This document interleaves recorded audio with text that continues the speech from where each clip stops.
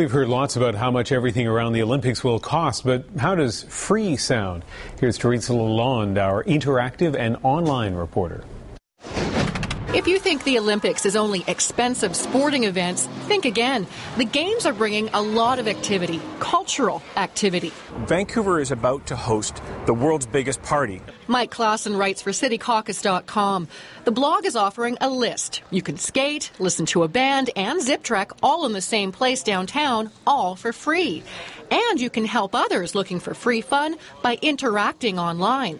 All of the sites are all connected by Google Maps, and as well, you're able to comment and rate each venue. So if you go out to a few of them, we've provided a way for you to give your feedback and tell others to come out and check it out. You can see the Leonardo da Vinci exhibit at the gallery during the Games for free, watch art on the side of buildings, and see a nightly light show over English Bay.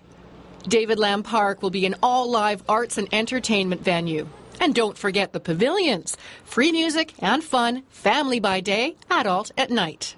The Centre for Francophone Culture will be on Granville Island. The restaurant behind me, Bridges, will be where Switzerland has its pavilion. Think chocolate. And also think about dancing. On the island, 3 live shows, music, dancing every day. O'Doolin's Pub, Irish House, the 4 host nations house with Inuit throat singing, hoop dances and jigging. The Roundhouse, Casa Italia. The Russians take over Science World for their pavilion, Sochi House.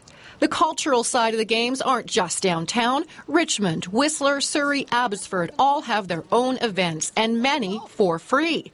Go to our CBC website, On the Road to the Games, to find out more. Teresa Lalonde, CBC News, Vancouver.